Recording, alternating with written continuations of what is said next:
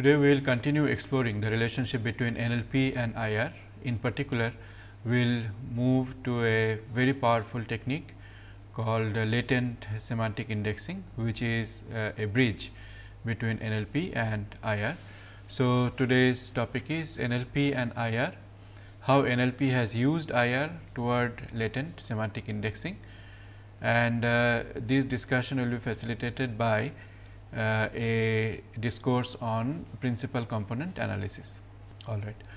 So, we are discussing the relationship between NLP and IR. In particular, we would like to see how natural language processing has used IR. We were discussing this in the last class also, and we mentioned that web is looked upon as a huge repository of evidence for language phenomena. So, the point being made here is that natural language is a very dynamic evolving entity, and since language always evolves and language has many different forms across cultures, across countries, across times, evidences of language usage have to be found in various repositories, and web happens to be a very important repository for language usage. This is where in the web itself we find language in use in varied forms, and all these language phenomena need to be processed by a machine. We have to design techniques, algorithms for processing these phenomena.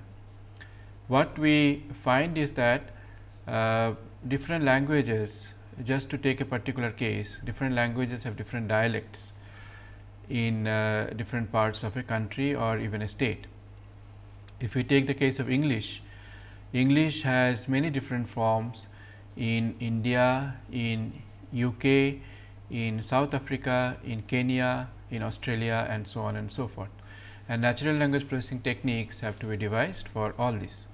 Now, these techniques require training through machine learning algorithms. Evidences have to be shown to these training algorithms, and they can be found from the web.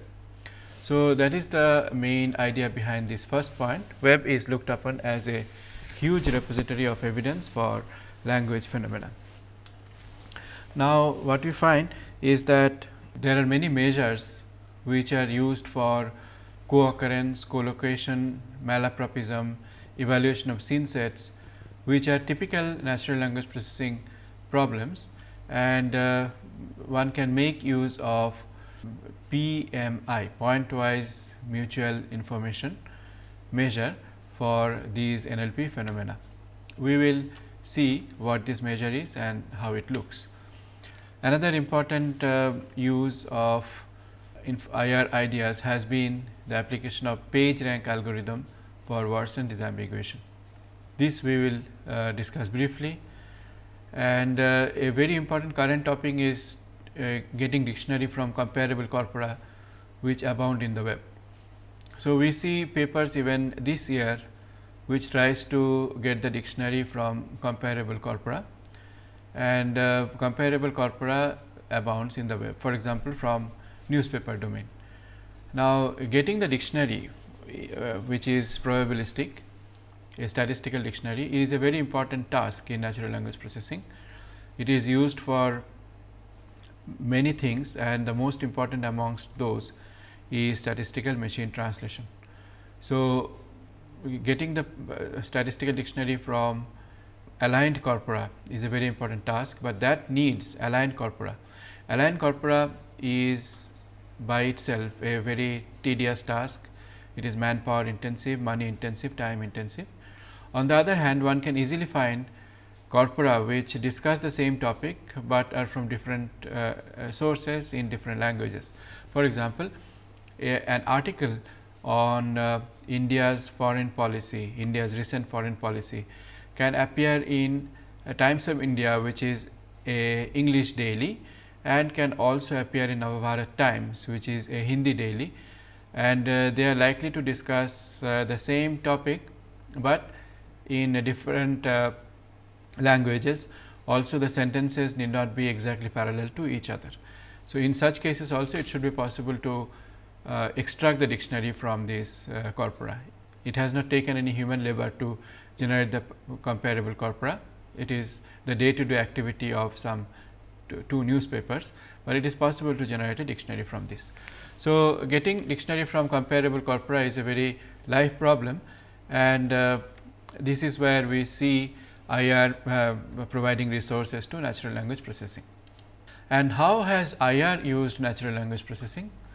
Query disambiguation surely has been a very important problem in IR, and it is thought that word sense disambiguation is necessary here. But does it really make a difference? We can discuss this later in some other discussion. The query disambiguation must have different techniques than in NLP because of the very small context. The query size is typically 3 words, and here one can see the use of what is called pseudo relevance feedback, which helps disambiguate and expand the query. IR has also used statistical stemming in place of morphology, but there are languages whose information retrieval needs elaborate morphological analysis because the words are formed in a complex way. Then in information retrieval, it is important to capture term relationships. So, there are random walk algorithms, semantic association based algorithms. All right. So, we now take a look at word sense disambiguation using random walk algorithm or page rank. So, here is a situation where there are 4 words: bell, ring, church and Sunday. So, we have removed from this sentence, this was a sentence. So, maybe the sentence is all bells ring in the church on a Sunday. So, words like all, the, a, etc. have been removed because they are not ambiguous words, but what remains are verbs, nouns, adjectives and adverbs, and they need to be disambiguated. Now, let us look at these 4 words and their senses. Church has 3 senses. One of the groups of Christians who have their own beliefs and forms of worship. Second meaning is a place for public, especially Christian worship. 3 is a service conducted in a church. Similarly, bell has 3 senses: a hollow device made of a metal that makes a ringing sound when struck, a push button at an outer door that gives a ringing or buzzing signal when pushed, or the sound of a bell. Ring again means make a ringing sound, ring or echo with sound, make bells ring, often for the purposes of musical edification. Sunday is not ambiguous. This has the meaning first day of the week, observed as a day of rest and worship by most Christians. All right. So, we have these 4 words, and on top of each word we erect the senses. So, bell has 4 senses: S1, S2 and S3. Ring also has 3 senses, church has 3 senses and Sunday has a single sense. So, after these senses are erected, then we create edges between the senses going from one word to the next, and these edges are embellished with weights which uses definition based semantic similarity. This is the Lec method. And then we apply a graph based ranking algorithm to find the score of each vertex, that is for each word sense, and we select the vertex or the sense which has the highest score. So, when the algorithm stops, S1 on bell, which is a hollow device made of metal that makes a ringing sound when struck, this is the sense which becomes the winner.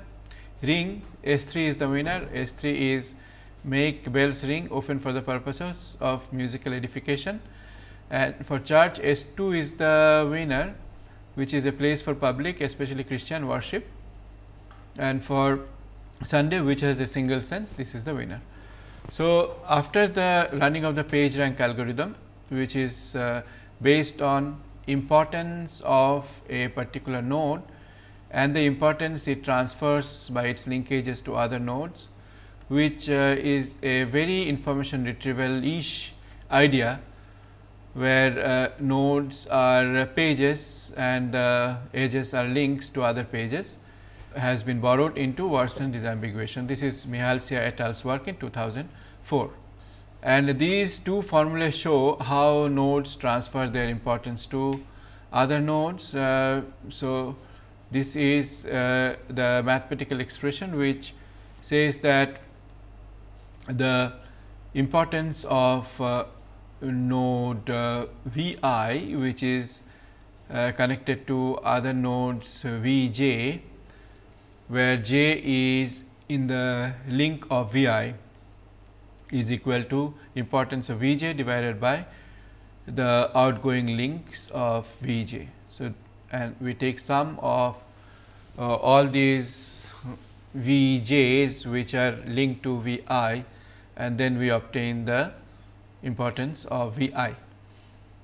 Similarly, a weighted sum of the importance is used to get the weighted importance of the node Vi. All right. So, these we need not go into a lot of details. What I would like to stress is that this idea of importance going from one node to another over the links is a very IR-ish idea. Now, we discuss a very interesting problem which is in the heartland of natural language processing. So, there is a phenomenon called malapropism, and there was work in trying to show how this problem could be solved. So, malapropism is real word error in a text consisting of unintended replacement of one content word by another existing content word, similar in sound, but semantically incompatible with the context. All right. So, in malapropism, one replaces a word by another valid word of the language, but the new word is completely a misfit semantically in the context. Malapropism has been immortalized by Mrs. Malaprop in Sheridan's The Rival. This is a very famous novel, but more famous than novel is this character in the novel, Mrs. Malaprop, because of her odd speech, because of her usage of words which sound similar to an accurate word in that context, but the word she uses is completely a misfit. So, here is an example why murder is the matter, slaughter is the matter, killing is the matter, but he can tell you the perpendiculars. So, the word perpendicular here is a complete misfit. What Mrs. Malaprop meant was, but he can tell you the particulars. So, she meant particulars, instead she used perpendiculars, which is completely a misfit. The second example is, he is the very pineapple of politeness. The idiomatic expression in English for this politeness, which is very appropriate and which is in right amount, the actual sentence would be, he is the very pinnacle of politeness. Instead of pinnacle, she has used the word pineapple, which is a fruit. So, these two examples show what malapropism is. It is essentially substituting a valid word by a not so accurate word, which is semantically odd. Now, the distinguishing features of malapropism, which is reproduced from Wikipedia, is that the word or phrase that is used means something different from the word the speaker or writer intended to use. The word or phrase that is used sounds similar to the word that was apparently meant or intended. Using obtuse, wide or dull instead of acute, narrow or sharp is not a malapropism. Using obtuse, stupid or slow witted when one means abstruse, esoteric or difficult to understand would be. So, the point here is that the word or the phrase must sound similar, and it should be a completely misfit in the context. The word or phrase that is used has a recognized meaning in the speaker's or writer's language. The resulting utterance is a nonsense. So, this particular problem was tackled using pointwise mutual information, and here some of the experiment results are shown, which we will come to little later.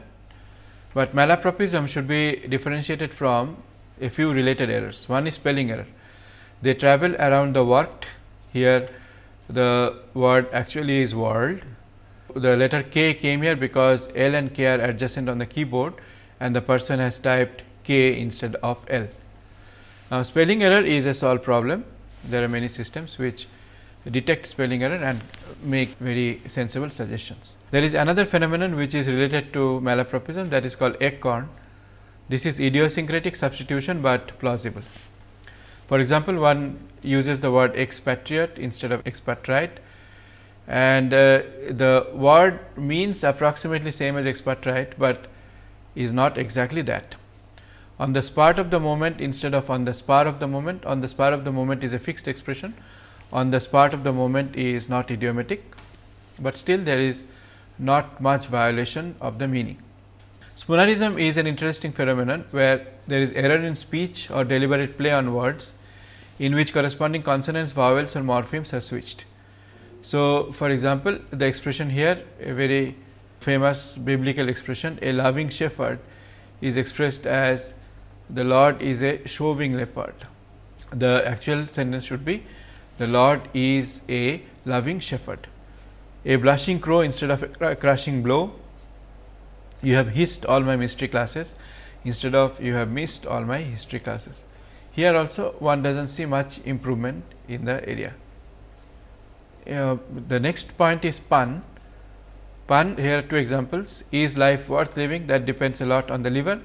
There is pun on liver. Liver can mean a body part or a person who is living, and both the meanings are plausible. We are not getting anywhere in geometry class. It feels like we are going in circles. Here also there is pun on circles. So, the solution which was proposed for doing malapropism detection was through the Google search and the mutual information. Here is the mutual information formula. This quantity NVW is the number of web pages which contains V and W together.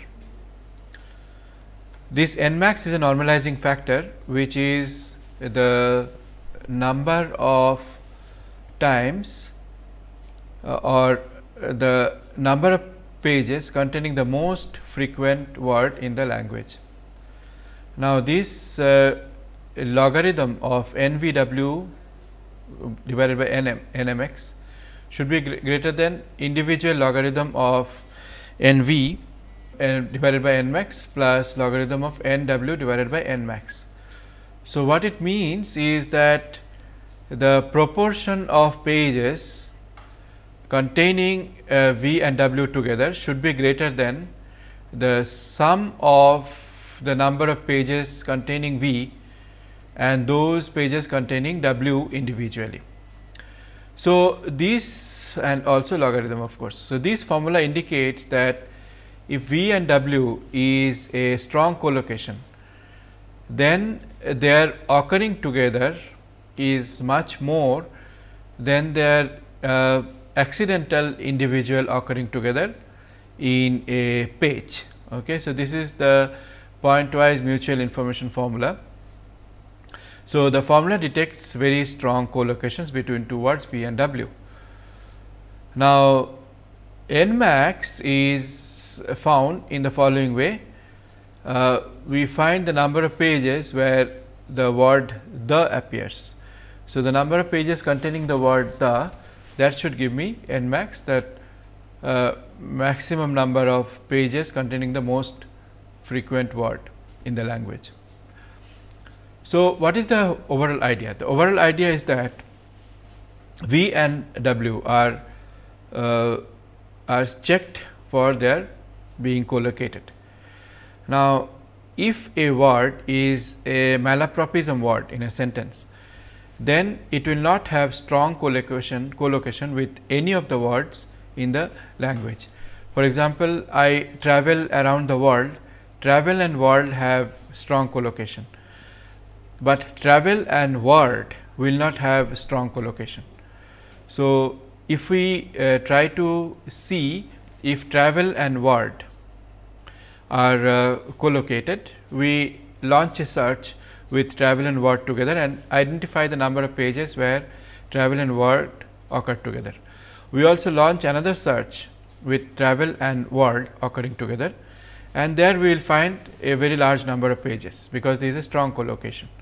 So, here IR or the web is helping us to detect collocation and thereby solve the problem of malapropism. So, here are some experimental results which we had shown before. Travel around the world, the correct version, which is world, travel around the world, has 55,000 web pages showing this pattern, but travel around the world, this has only 20 pages. Swim to spoon has 23 correct version and 0 malapropism version. Take for granite instead of take for granted. So, take for granted has 3,40,000 web pages, and take for granite has only 15 pages. Vowels are pronounced instead of vowels are pronounced, the correct version has 767 pages, and so on. So, this number shows that words which are strong collocations have very strong web evidence of being together in a page, and malapropism words, when tested for their collocation with other words in the sentence, show very little evidence on the web. So, based on that we can identify if a word is a malapropism word or not. The purpose of this discussion was to show that natural language processing can make use of the resources of the web to solve its intricate and interesting problems. Now, what is the use of malapropism detection? Malapropism detection comes in the spectrum of correcting desktop publishing. So, we write here a few points. If I look upon this spectrum of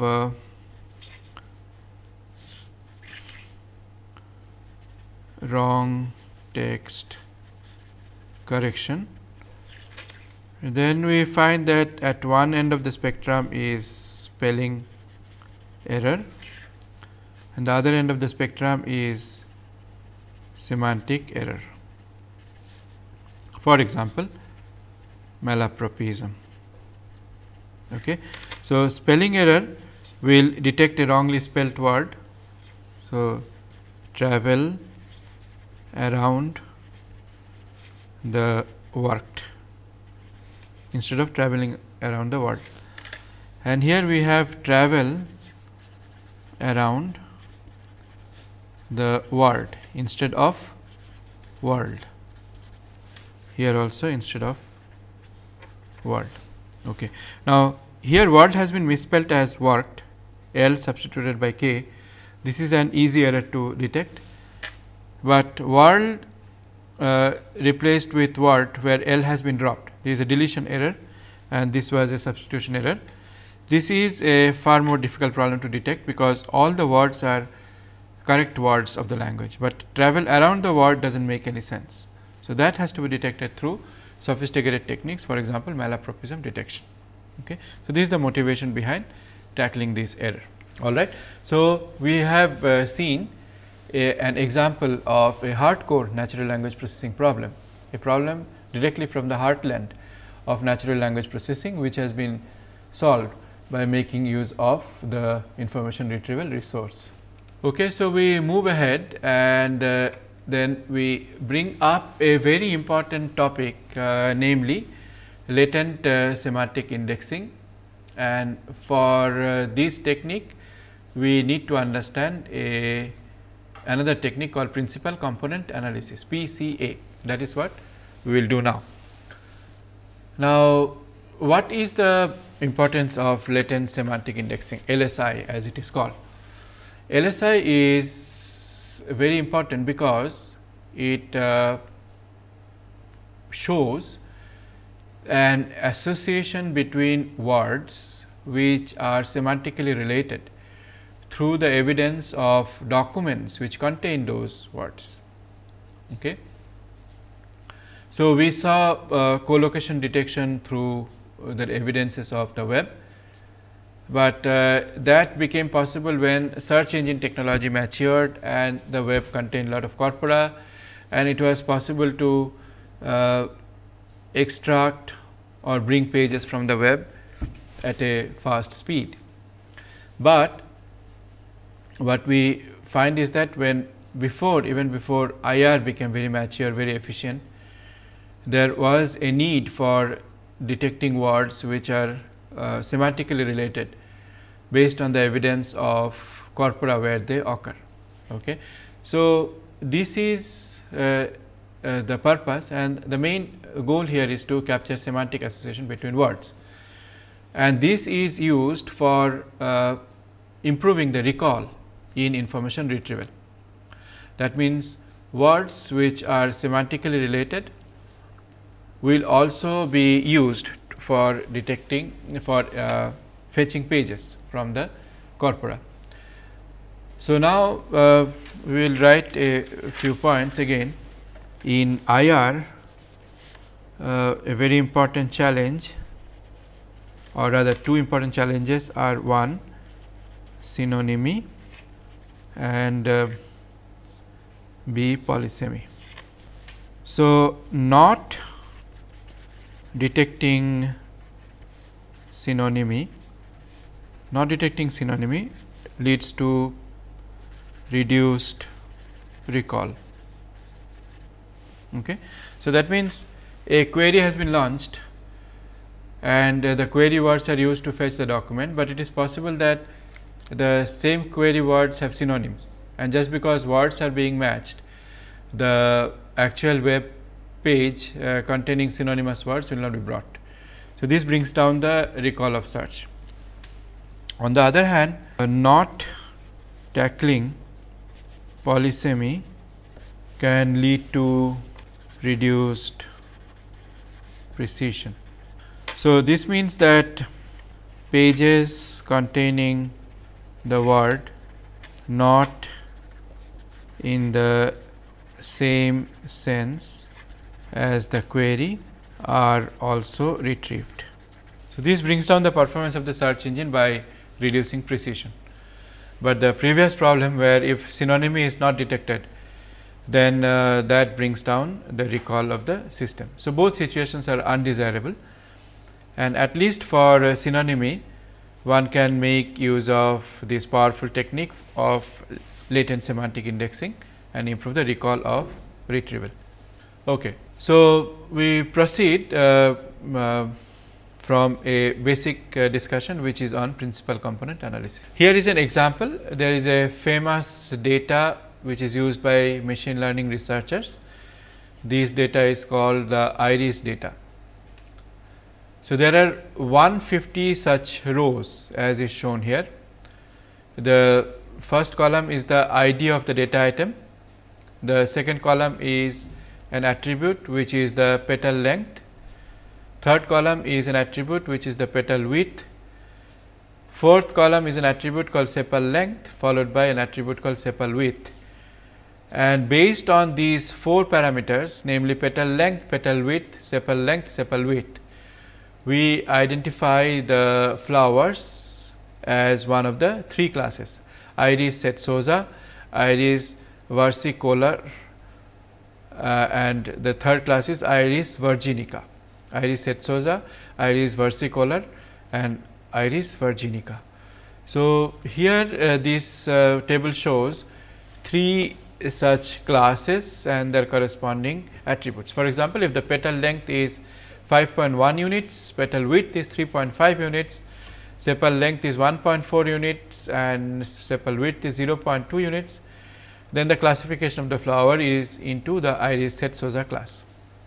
So, abstractly speaking, here is a problem where there are three classes and there are four attributes, and our goal is to create a learning system which, when given the petal length, petal width, sepal length and sepal width, will produce the correct classification of the flower.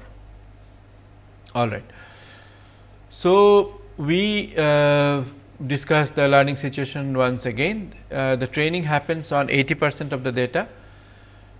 There are 50 examples each from the three classes, making it up as 150 examples for the three classes altogether.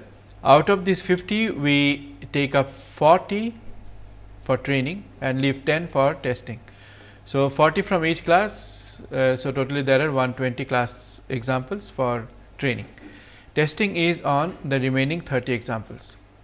Okay. So, after training, the machine will be given the 4 attributes of any of these 30 examples, and it is supposed to classify the example correctly. Now, the question we ask is, do we have to consider all the 4 attributes for classification? Do we have to have 4 neurons in the input layer? This is with respect to a neural network which is used for the classification machine, and less neurons in the input layer may reduce the overall size of the network and thereby reduce training time. It will also likely increase the generalization performance, which is the Occam-Razor hypothesis, a simpler hypothesis, that is the neural net, for example, in this case generalizes better. So, the main point behind this slide is that we make a portion of given data as training data, and the rest of the data is used for testing the efficacy of the learned system. And on the way, we ask if all the attributes which are used for deciding the class are needed. Okay. So, this is an important point, because if all attributes are not needed, then we have a much more compact machine learning system. So, we generalize the discussion and go into what is called the processing of multivariate data. Here we have these P attributes, and each of the values of the attributes are given for each example. So, the first row is for the first example, where the attribute x 1 has the value x 1 1, x 2 has the value x 1 2, x 3 has the value x 1 3, x 4 has x 1 4. Similarly, the pth attribute has the value x 1 p. So, proceeding this way, the last example has the values x n 1, x n 2, x n 3 up to x n p for the attributes x 1 to x p. Okay. So, this is the table which is given along with its classification. There should be a y column which shows the classification, and we discuss how to process this multivariate data. So, we make use of some preliminary notions. First is the sample mean vector, which is expressed as mu 1, mu 2 up to mu p for the p attributes, and where mu I for the ith attribute is sigma j equal to 1 to n x I j divided by n. So, what it means is that if we look at the multivariate data once again, for example, the sample mean is a vector of mean values of the attributes and their values. So, mu 3 for example, will be obtained by summing up all these values and dividing it by n. So, for an attribute, what the values are and the mean of those values. Similarly, the variance for the ith variable is the standard formula sigma I square is equal to j equal to 1 to n x I j minus mu I whole square divided by n minus 1. Okay. So, this shows the deviation from the mean of a value, and sample covariance also can be found, which is C A B equal to x A j minus mu A into x B j minus mu B divided by n minus 1. So, do take this product of x A j minus mu A and x B j minus mu B, j varying from 1 to n, and divided by n minus 1, and we have the sample covariance matrix. These measures the correlations in the data. In fact, the correlation coefficient R A B equal to C A B divided by sigma A into sigma B. Now, the first thing which is done is that for each variable value x I j, we normalize it. So, we get from x I j y I j, which is nothing but x I j minus mu y divided by sigma I square, sigma I square, yes. So, sigma I square is the variance of the ith attribute, and x I j minus mu I is the departure from the attribute mean. Similarly, the correlation matrix is written here, which is 1 R 1 2 R 1 3 up to R 1 p. So, each R I j is the correlation coefficient as defined in the previous slide, by means of C A B and sigma A and sigma B. So, this is the correlation matrix whose diagonal elements are 1 and other values are correlation coefficients. Now, we make a short digression and discuss the importance of eigenvalues and eigenvectors in this whole topic. So, given a matrix A, we can find out the eigenvalues of the matrix by means of this fundamental equation A x equal to lambda x. And this equation can be expanded to write these P equations x A 1 1 x 1 plus A 1 2 x 2 plus A 1 3 x 3 up to A 1 p x p equal to lambda x 1. Similarly, A 2 1 x 1 up to A 2 p x p equal to lambda x 2 and so on, and finally, we have A p 1 x 1 A p 2 x 2 up to A p p x p equal to lambda x p. Here these lambdas are eigenvalues and the solution x 1 x 2 x 3 up to x p for each lambda is the eigenvector. So, let us take an example. Suppose the matrix is minus 9 4 7 6. Okay. So, the first row elements are minus 9 and 4 and second row elements are 7 and minus 6. So, we have to solve determinant A minus lambda I equal to 0 and get the value of lambda. So, A minus lambda I, where I is the identity matrix, which is nothing but 1 0 0 1, lambda I is the matrix lambda 0 0 lambda. So, A minus lambda I will give us A minus lambda I will give us this characteristic equation minus 9 minus lambda into minus 6 minus lambda minus 28 equal to 0. Solving this equation, we find that the lambda values are minus 13 and minus 2. So, from these two eigenvalues, we get these two eigenvectors minus 1 and 4 and 7.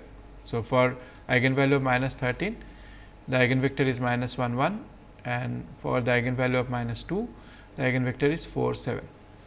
Okay. So, after this digression, we now discuss how we find the principal components for the multivariate data. Now, we see that from the multivariate data, we have got this rank correlation matrix, which is 1 R 1 2 R 1 3 up to R 1 p.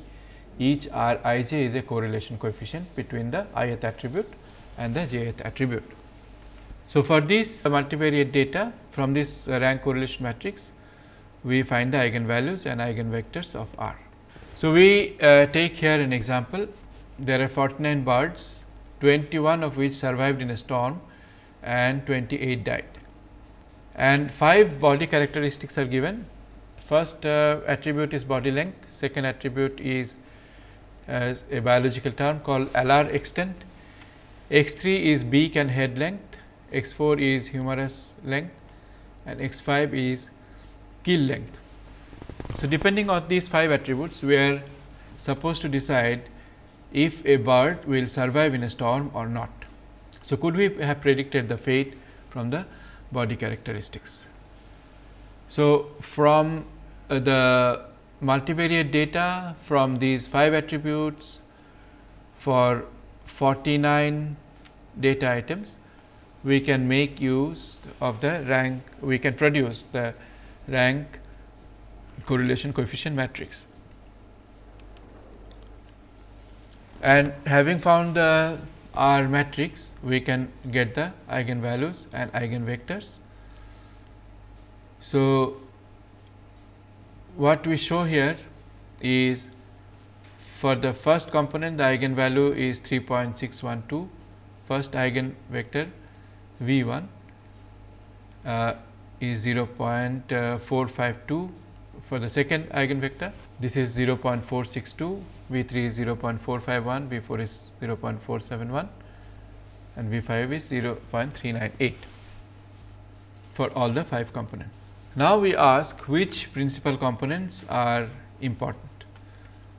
So, the total variance in the data can be measured as the sum of the diagonals of the rank correlation coefficient matrix, which comes out to be 5. So, lambda 1 plus lambda 2 plus lambda 3 plus lambda 4 plus lambda 5, this is equal to sum of diagonals of R, which is equal to 5.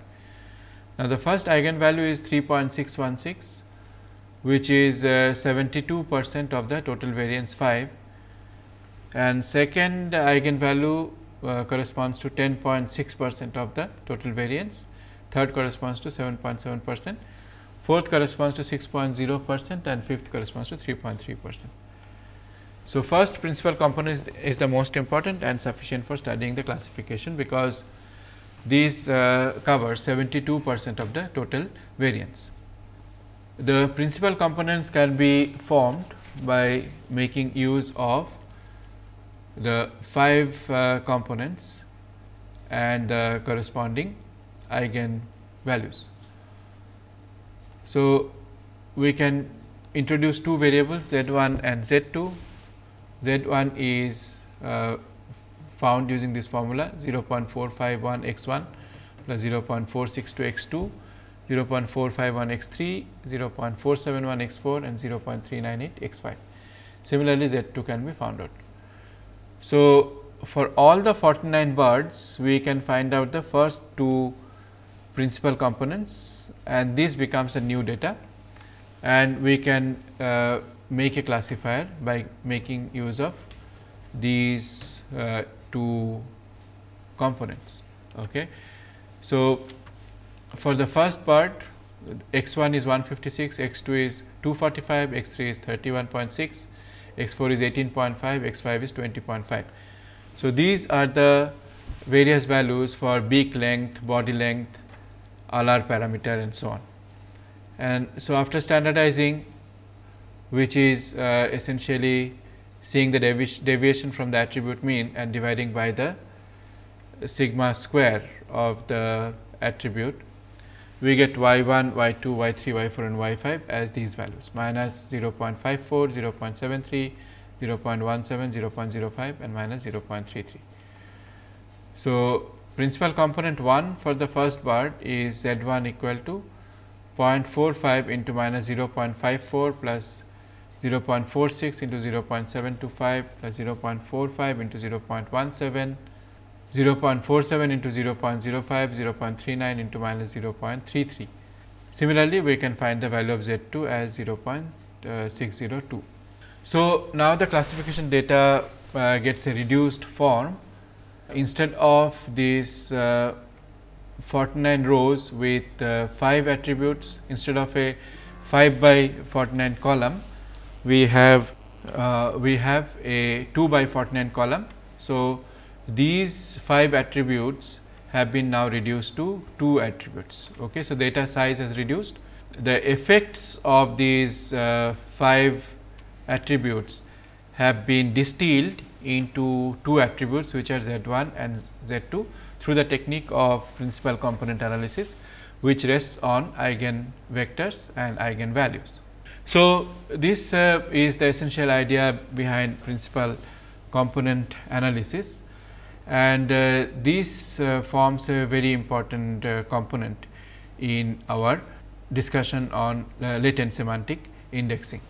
There are other methods of multivariate data analysis, like factor analysis, discriminant analysis, cluster analysis and so on. We can take a look at them later, but now we discuss a few points on latent semantic indexing, which principal component analysis actually facilitates. In latent semantic indexing, what we have is a word versus document matrix. So, suppose there are D1, D2 up to Dn documents, and there are m words W1, W2 up to Wm. All right. So, here are words and here are documents. So, we create a large matrix in the form of words and documents. So, a number here a number here which is let us say P22. This will indicate the importance of word 2 in document 2. So, this can for example, be represented by the number of times the word 2 appears in document 2. Similarly, the number of times the word M appears in document N. So, P M N is importance of W M in D N. Now, this is a very large matrix with all the documents and their corresponding vocabulary, the words and their appearance in this document. This matrix is also quite sparse. Okay. Many of the entries are 0 in this whole large matrix, and on this, if we apply principal component analysis, we can reduce the size of the matrix. Okay. Only some of the words or some of the documents become important, depending on whether the words are looked upon as attributes or the documents are looked upon as attributes. So, once this principal component analysis is done, we find out the important words or important documents, and then we can find out the words which are important, okay, the attributes which are important, that is words or documents which are important, and based on that we can find out association between the words. So, assume we take two synonymous words, book and a very strongly associated word, let us say read, okay, book and read. Now, the word book appears in many documents D 1, D 2 up to D n. Read also appears in many documents, and this matrix will try to capture the strong association between book and read. So, we will go into more details of principal component analysis and latent semantic indexing in the subsequent class and show the strong connection between NLP and IR through this.